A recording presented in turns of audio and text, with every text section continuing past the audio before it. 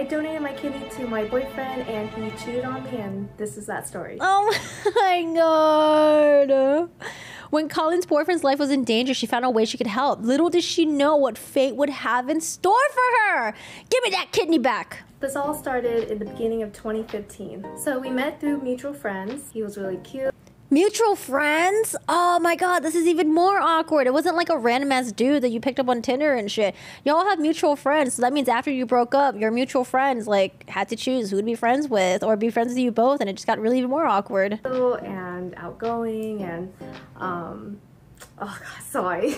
Early on he told me he had chronic kidney disease and Crohn's disease. So he had to connect to a machine every night to filter out his kidneys. At that time he was 27 and had it for 10 years. Just Damn. knowing that his kidney function was already below 5%, it made me have this urgency to help him. I didn't want to wait to, you know, have his condition. Wait, how long were they dating for? Did she mention that, or did she not mention that yet? Like, was it like a couple months? Is it like a couple years at this point? Are we gonna get a timeline for this? The mutual friend better stick with her. She deserves something after this terrible trade deal. 4 weeks, lol. Dude, she should just, you know, be like, hey, let's go hang out and like, let's go to like, let's go to Thailand.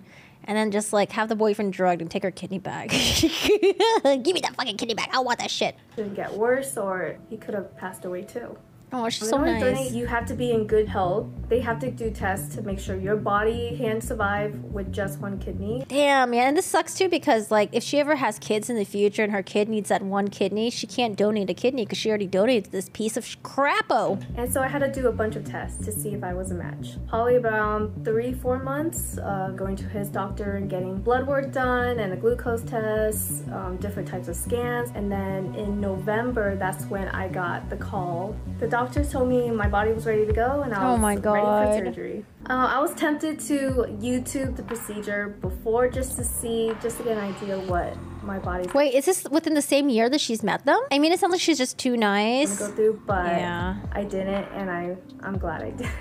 Surgery. Why? If you watched the YouTube videos, you might have backed out last minute. It was pretty easy. They put me under anesthesia, so for... Wait, so who covered the bill though? Does this insurance cover the bill? Oh my god, what does she have to pay for this too? His lifestyle changed. They took the tube out of his stomach, so he didn't have to go do dialysis anymore. Wow. He just had to take anti-rejection pills and pain medicine. His family was really grateful and they cried a lot. It just felt great for the both of us. I wonder how the family feel. A few months after the surgery. Wait, are we a few months after the surgery? Okay, wait, maybe she's not getting there yet. Maybe this was like a couple of years later after the surgery. My boyfriend went to a bachelor party in Vegas with some of his Christian friends. His best friend was getting married. Oh no, this doesn't sound very good. He was texting me throughout the trip how much he didn't want to be there and how much he just wanted to read the Bible. And then I responded to him like, no, just enjoy yourself. You know, you don't really go to Vegas too often, and you know, you're with your friends. You don't have to go under dialysis anymore, so you know something's fishy. Oh, I don't want to be in Vegas with my boys and all these cute girls. I just want to read the Bible. Red flags. Just have fun. I didn't think anything was going to happen in Vegas because he portrayed himself as a really religious man. Wait, who did he cheat on in Vegas? Ew, gross. Was it like a random ass girl? And he stuck through his morals throughout the relationship, and so I thought this was just a regular weekend. On the Sunday that he was coming home, he came to my house unannounced, panic in his eyes and just like pale, like he looked really scared. And I was just confused on what happened, and then that's when he admitted to the cheating. Wait, where? Okay, like strip club cheating, or like what kind of cheating? He admitted to doing things? Admitted to doing things with some of the bachelorette party.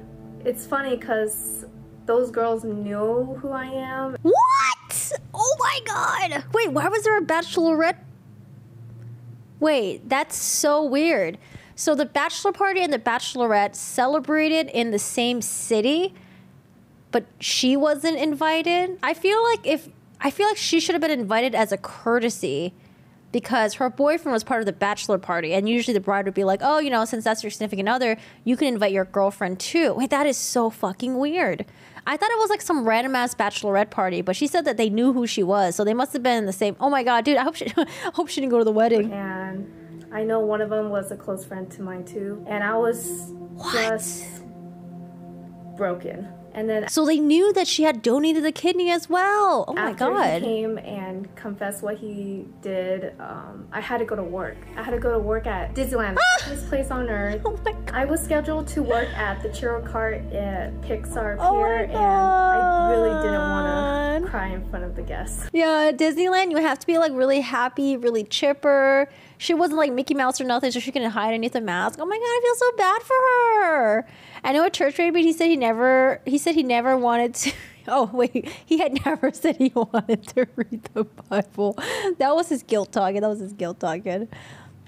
One of my coworkers knew something was wrong, and then he asked, "Are you okay?" And that triggered me. Just the tears just fell down my face, and I just couldn't stop crying. And then my lead let me go home for the night. I thought about it for a while, and I decided to try to make things work. No. Maybe he deserved another chance. No. Maybe we... I feel like if the relationship was that new, then no, I don't think they deserve another chance. If you've been together for a very long time, you had like kids and stuff like that, house and everything, then I think it's okay to give them another chance. But like, dude, when the relationship was that fresh, it's hard to trust someone after that. And work it out. And it's always gonna be in the back of your mind. Make it happen for us. And after everything that happened, it definitely hurt my trust issues with him, and it was hard to trust again.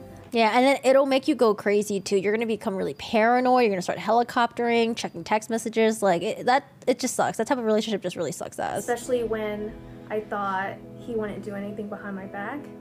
It did lead to a lot of fighting and insecurities. Yeah, and I feel so bad for her too, because she's gonna have a lot of issues in the next relationship. We fought a lot probably. about me not giving him enough trust, and it just felt repetitive. It really took a toll on our relationship. One day we were fighting about him resenting me of not being forgiving fast enough, and in the middle of the argument he wanted to stop and read the Bible together.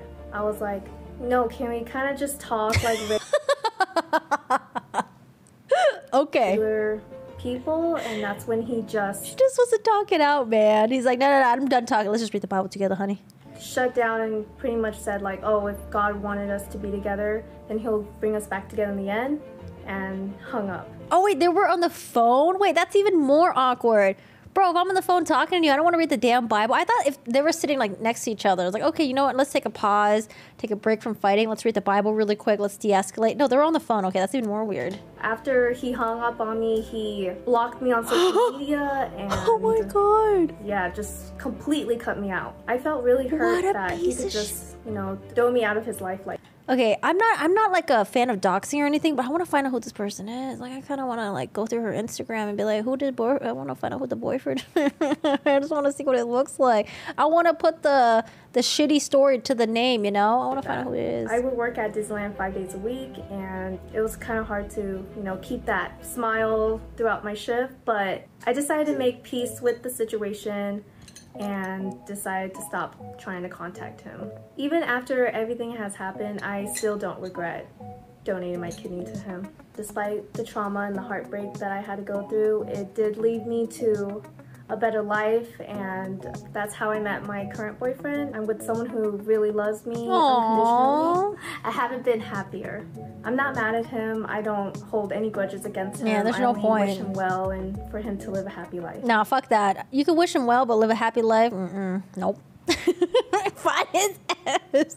Yeah, I'm like, I don't think her information's on here though. Like, I would totally look through her Instagram, but like, I'm sure she probably deleted all her old pictures or something. But dude, oh, you can find her TikTok right there though. Like, who this guy? I want to see what this person looks like. You know, I just want to see like what type of person would do this. You know, I just want to look at their face.